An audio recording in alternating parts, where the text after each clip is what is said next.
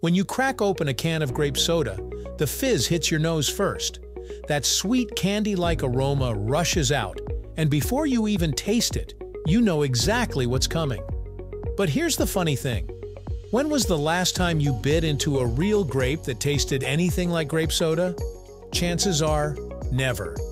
That's because grape-flavored soda doesn't really taste like grapes at all. Instead, it has its own flavor identity, built from a mix of ingredients, chemistry, and a bit of food science trickery. Today, let's break down what's actually inside grape soda, how it gets that iconic taste and color, and why it tastes so different from the fruit it's named after. Right here, on History of Simple Things.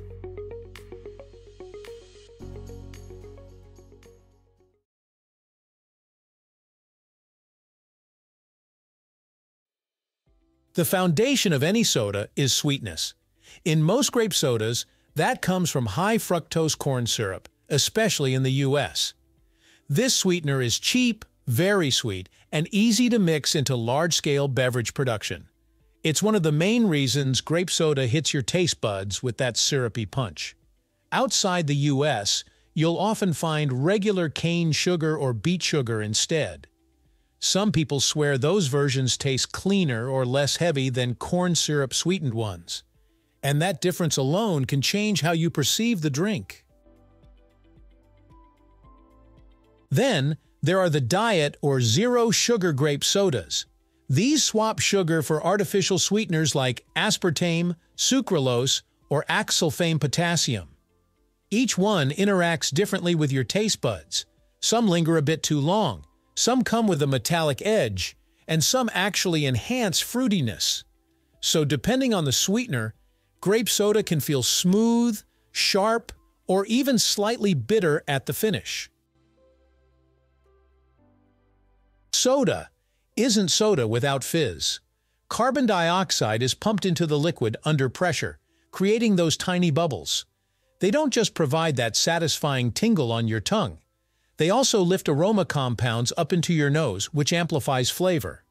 Ever notice grape soda smells stronger right after you pour it into a glass? That's carbonation at work, helping those grape-like aromas escape. Without bubbles, grape soda would taste flat, almost like cough syrup. The fizz is what makes it come alive. Here's where things get interesting. The taste of grape soda doesn't usually come from real grapes. Instead, it's made from a blend of artificial or natural flavorings designed to mimic a certain idea of grape. The main star here is a chemical compound called methyl-anthranilate. This molecule is naturally found in Concord grapes, the deep purple, almost musky grapes often used in jellies and juices. It has a strong, sweet, almost perfume-like smell that instantly registers as grape in our brains. Food scientists discovered long ago that if you add methyl-anthranilate to a sweet, fizzy base, you get that signature grape soda flavor. Sometimes it's combined with other flavor molecules like ethyl acetate or isoamyl acetate, which can add fruity or candy-like edges, but methyl-anthranilate is really the backbone. What's fascinating is that Concord grapes themselves don't taste as exaggerated as grape soda. The soda version is like the cartoon drawing of a grape, bolder, sweeter, louder than the real thing. Over time, that's become what we associate with grape flavor. Now, think about the color of grape soda. It's not just purple, it's neon, electric, almost glowing. This is pure psychology at play. When you see that bright purple hue, your brain expects a bold, fruity flavor. Most grape sodas use artificial dyes to achieve this look. Common ones are red 40 and blue 1, which when combined create that vivid purple. Sometimes you'll also see variations that include blue 2. The color itself doesn't add flavor, but it changes your perception. If grape soda were clear, many people would swear it tasted weaker, even if the flavoring was the same. Color primes your senses, and purple tells your brain, this is grape. Some newer brands are experimenting with natural colorants, like anthocyanins. the pigments naturally found in grape skins, blueberries, and purple sweet potatoes. But those colors aren't as stable in sodas, especially under light and heat. That's why most big brands still stick with artificial dyes. They're consistent and long-lasting. If grape soda were only sweet, it would feel heavy and cloying. To balance it out, soda makers add acids. The two most common are citric acid and malic acid. Citric acid brings a sharp, citrusy tang, kind of like the brightness in lemonade. Malic acid is the same acid found in apples, and it gives a more rounded tartness. Together, they make the soda taste lively instead of flat. Without that acidity, grape soda would feel more like liquid candy.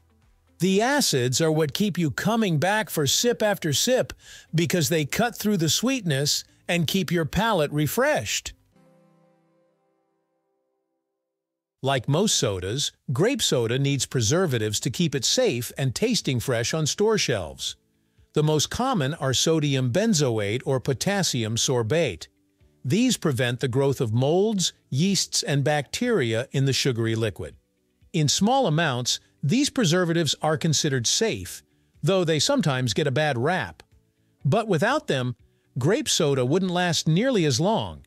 And let's be honest, soda companies need their drinks to sit in warehouses, vending machines, and pantries for months without spoiling.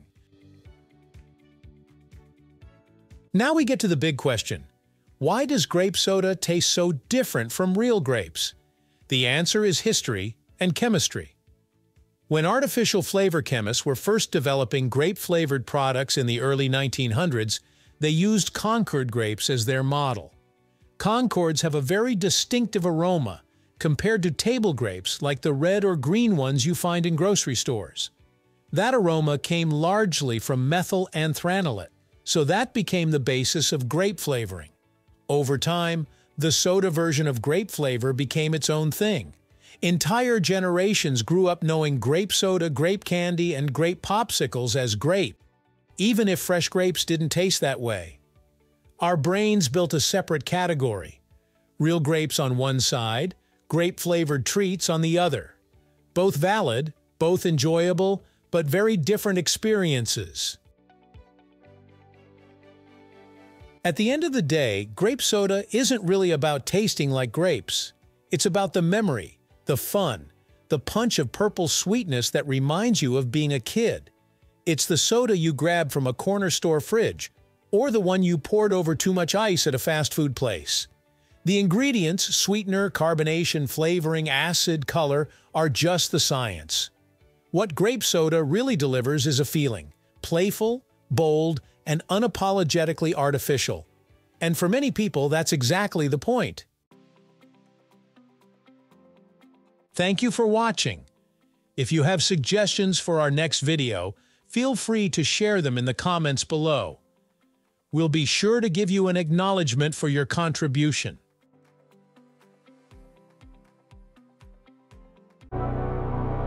Thank you for joining us on this journey through the history of simple things. Don't forget to like, subscribe, and stay tuned for more stories woven through the smallest details.